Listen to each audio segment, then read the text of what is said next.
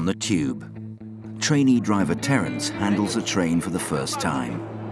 Okay, that's where the braking starts. There's your coast. Okay. And 60-year-old Keith does it for the last. Hit me one more time. Lovely, isn't it? With over 500 trains running every day, London Underground need a lot of drivers. In fact, they have over 3,000 of them, and every week another one begins on the network.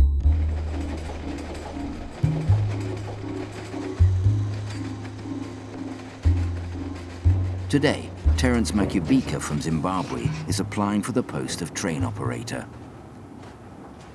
With 12 lines to choose from, Terrance is keen to start on an up-to-date line like the Jubilee. Jubilee line will be the best. Well, second priority Central line, maybe Piccadilly line. The district line, the trains are too old now. If you want to pop your headphones on. It costs the Underground up to £18,000 to train each driver, so Terrance has to go through a barrage of tests to make sure he'll be up to the job. After that, it's straight into the classroom for the start of an intensive 17-week course. When you're using the traction brake controller, this is your way of controlling that traction. But the first hands-on experience of trains he gets is slightly underwhelming. This model railway is designed to operate just like the real thing. It gives you the practical of what you need to know, but it will never be the same as being on the train itself. And that overlap is related to what signalling section? This one, A131. Yep, it's related to 131. And then what speed are we going to move forward? I just want to be in front of the train. If they can just cut out the train, say go on the train, that is what I'm waiting for. Once qualified, drivers are overseen by people like duty manager for trains, Andy Hogg. I've got the big hat on today and the big stick to hit anyone that's not doing what they're supposed to do. Today, he's checking his driver's speed over a piece of track which has a 20-mile-an-hour limit. What we've got here looks like a common or golden tuning fork. And in fact, it is a common or golden tuning fork, but it's a very specially machined one. What it does, when you hit it and it rings, it gives a 65 mile an hour reading on the piece of kit. Here we go, good 65 miles an hour. And now we simply wait for our first victim.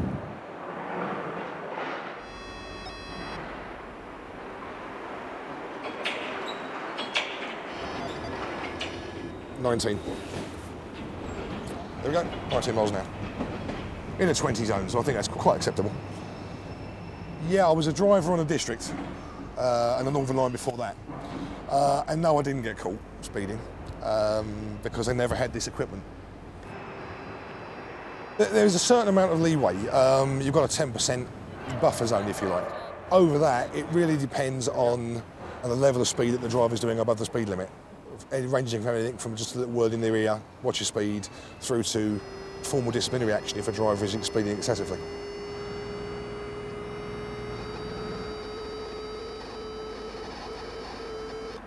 There we've got one, 24 miles an hour. Yeah, okay. Which is over the buffer zone, is over the 10%. So he knows his speedometer would have showed he was going about 20 miles an hour. But that's not fast enough to warrant disciplinary action. So when we see the driver concerned, we'll just have a little word in his ear to say, watch your speed, I don't want to see that again.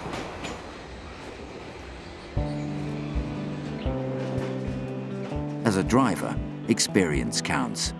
And there's no more experienced driver on the Metropolitan line than 60-year-old Keith Tibbles, who began on the Underground aged 15.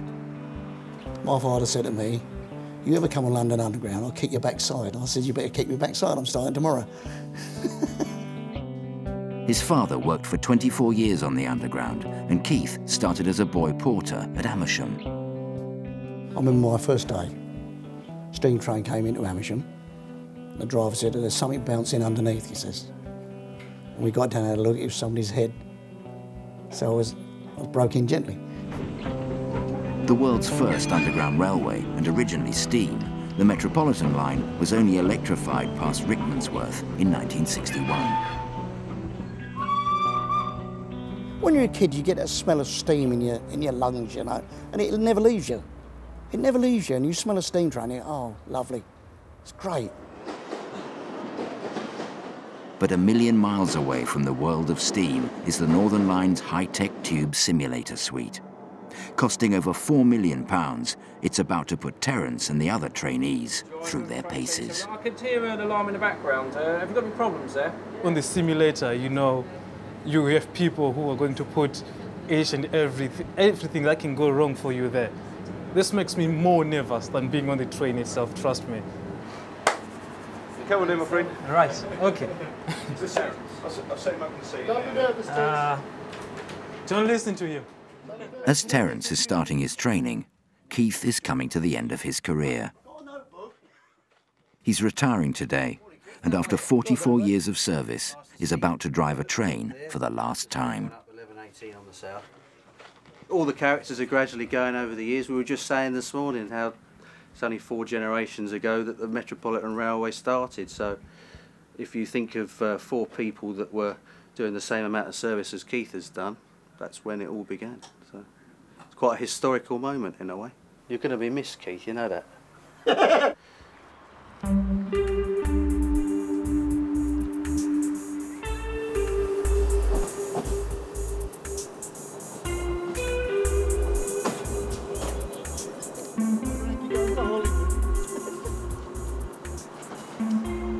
Your last trip? Yes, sir. Okay. Enjoy yourself. See ya. See you. Hit me one more time. Lovely, isn't it? Stand clear of your doors, please, ladies and gentlemen. This train is now ready to depart. Stand clear of your doors. It really seems as if I'm driving a real train. You know, saying the things on the simulator and the sounds, they're just original. I've got an MCB tripped. Something just happened on my train. Oh my God. I've got a defect. If this happens in the real world when I'm driving the train, this would be just too much for one shift.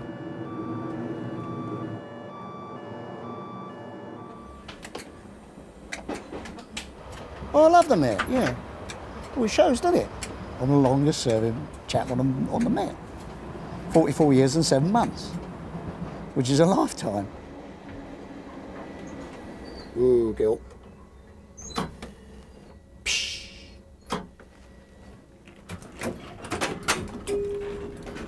Fast Baker Street train, calling Harrow on the Hill, Wembley Park, Finchley Road and Baker Street only. Stand clear of the doors, please. Well, a bit sad in some ways because it's an era, isn't it? Dinosaur, anyway. You've got to go with modern times, but I can't. I can't move on. And when something comes along new, we don't like it. But I still reckon the old way's the best.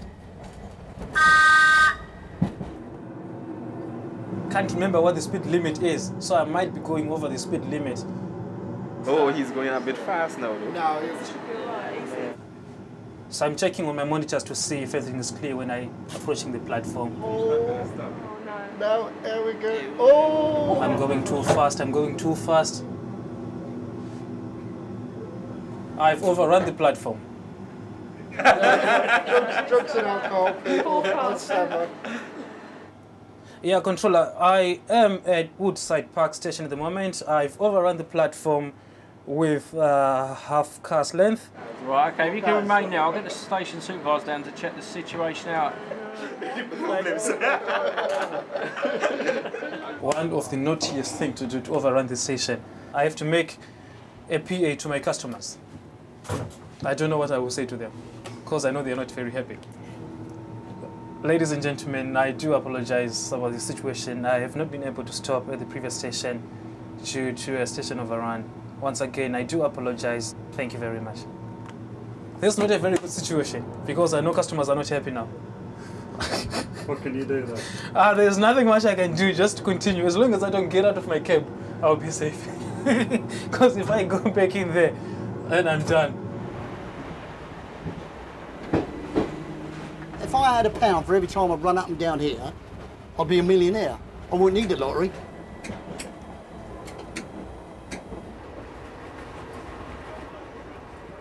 This is Baker Street. This train terminates here. All change, please.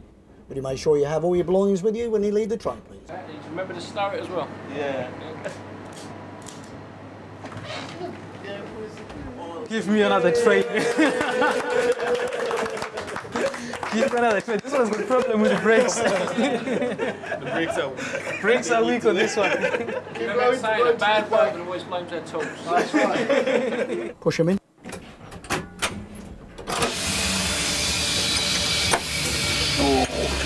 Oh, me aching back.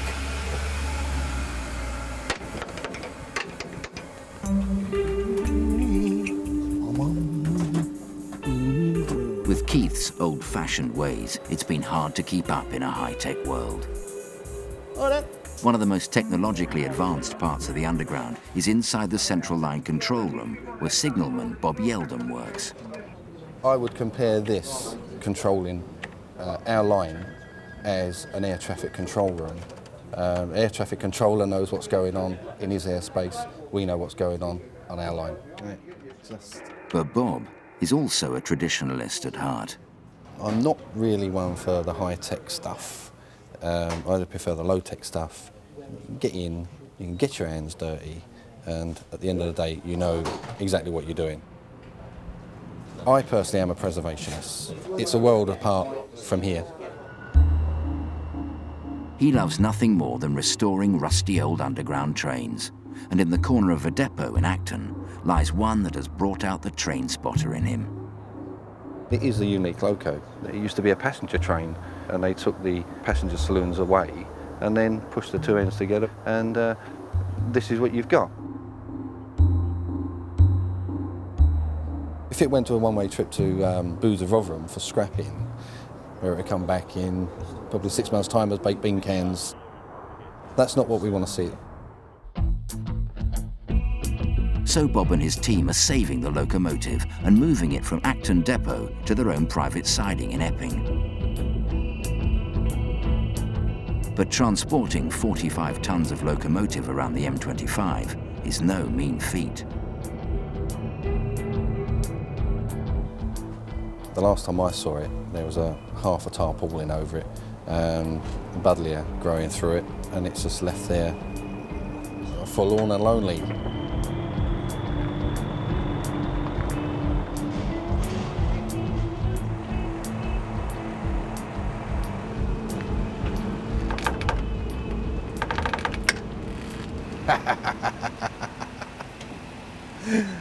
Got it.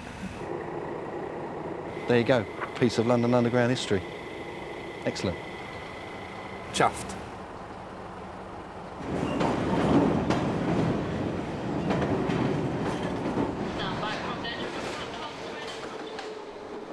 Trainee train driver Terrance is about to take his first exam to find out if he'll finally be able to get into the front seat of a Northern Line train.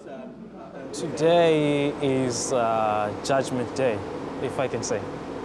We are doing our final assessments, practical ones. So it is not an easy day today. If he doesn't pass, it could be a 6-month wait to retake the test. So he can't afford to fail. Trainee train driver Terrance is nervously waiting to take a crucial practical exam. Passing it will ensure he can start driving in a real Northern Line train. I think I need a drink. You mean coffee? Yeah, I mean coffee. Yeah.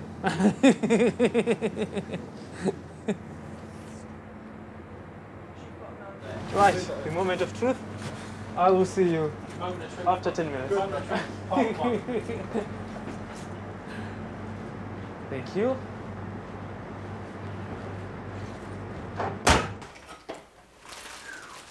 All Keith has to worry about is clearing out his locker.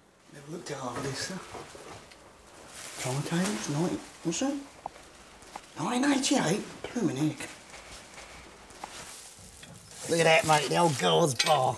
Eh? It used to be on an A60 guard bar. I've kept that. It's gone a bit rusty now, but that was bright chrome. That was. And they were doing away with it, and I thought I'll have one for a souvenir. Look at the old guard's bar. That Has your back, didn't it, eh? Okay, so I'm just going to check the paperwork through and I'll be out in a minute. All right. Okay. Thank you very much. Wow. Don't ask me anything.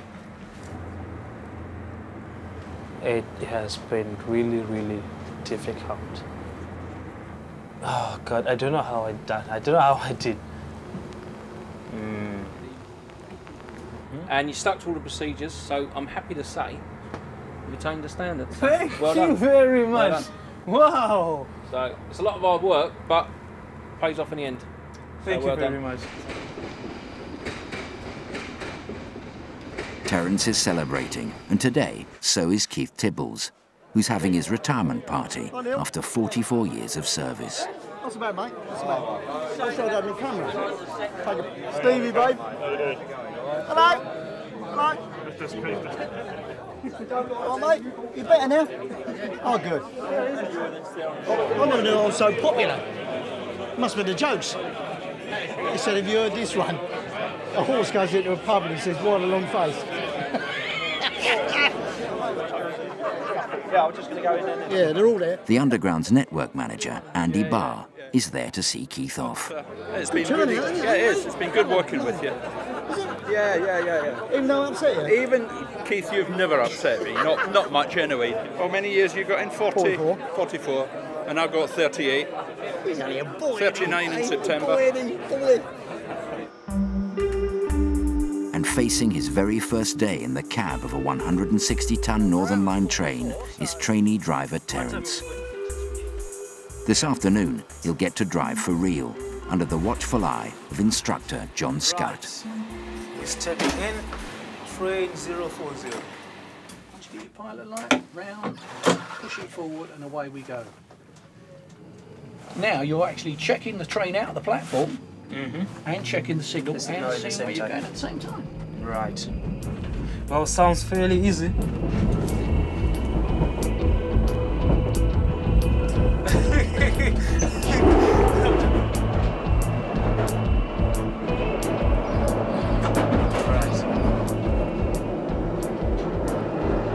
I guarantee you, once you sit in this seat, you won't want to get out.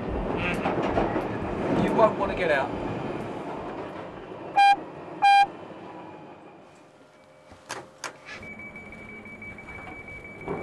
There you go. But you're always going to have someone run up exactly like that. You're always going to leave somebody behind. It's a way of life, I'm afraid.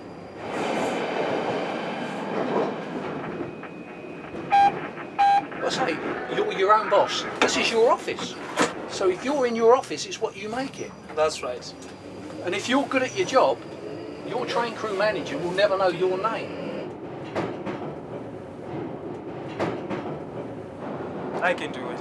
You can do it. If you can do it, I can Anyone do it. can do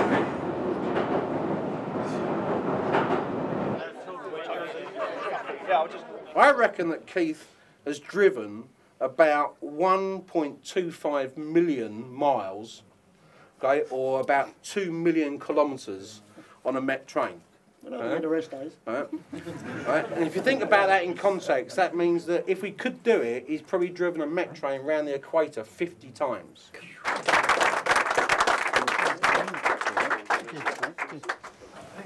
It took me 6 months, but I've done it. Only because it was you, Mr. Tibbles. It's in the box. I actually counted the matchsticks. It was 3,502. Wow.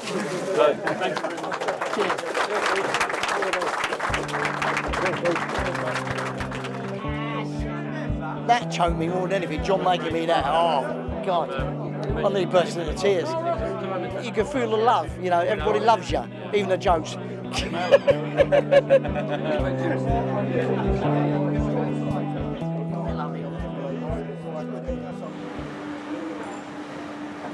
Well, that's it. I'm going for a cup of tea. Right.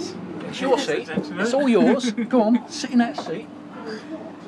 Let's have a feel. Right. So check your signal's green. Signal is green. No passengers getting off. Leave that alone for a minute. Right. Shut your doors. How do you shut your doors? Press the close button. Close the doors. Close the doors. Wait for your door visual. Hand on the controller, twist and push forward. As far as it will go. You can't break it. Push it forward. All right. You can't break it. I told you, you can't break these things. Yeah. And that's it. Just keep going. That's fine. That's it. But keep an eye on your speed. Which is going 30, a little bit. 35, yeah? Yeah. You're going uphill. Now you're still motoring. Yeah? Okay, that's where the braking starts. There's your coast. Okay. There's your brakes. I Feel see. your brakes? Yeah. Yeah. See how you can hear and feel them applying. Now you can't can feel them applying. Yes. So braking. now you brake it down a bit. Okay. Not too much. All right. Because you're looking for the stopping mark on the end of the wall there on the left hand side. That's it. You're on the Stop stopping mark. somewhere. So bring it back. Wow. Let it go. Let it go. No, other side. Ah, that's on the other side. Where? Right, that's it. Ah. Yeah. So now you're looking the passengers on and off. On and Make off. sure they stop doing it. Yeah. Check your signal. Signal is green, Green. as I can see. Shut So your I'm doors. ready to go now. Ah, man. I thought it was going to be difficult. No, it's not. I'm having a time of my life. Because it is the moment that I've been waiting for, you know. Though I'm not driving full time, it's an experience. It is an experience, trust me. That's just been my dream for the past, I don't know, past 1 year to 2 years. And now I've done it. So hopefully it's going to be the same for the next 20 years or so. Or for the rest of my life, you never know.